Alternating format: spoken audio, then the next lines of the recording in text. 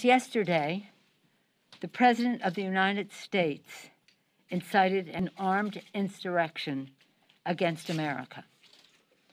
The gleeful desecration of the U.S. Capitol, which is the temple of our American democracy, and the violence targeting Congress are horrors that will forever stain our nation's history, instigated by the President of the United States. That's why it's such a stain. In calling for this seditious act, the President has committed an unspeakable assault on our nation and our people.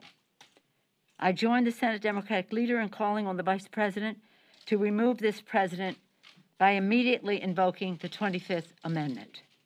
If the Vice President and the Cabinet do not act, the Congress may be prepared to move forward with impeachment. That is the overwhelming sentiment of my caucus. And the American people, by the way.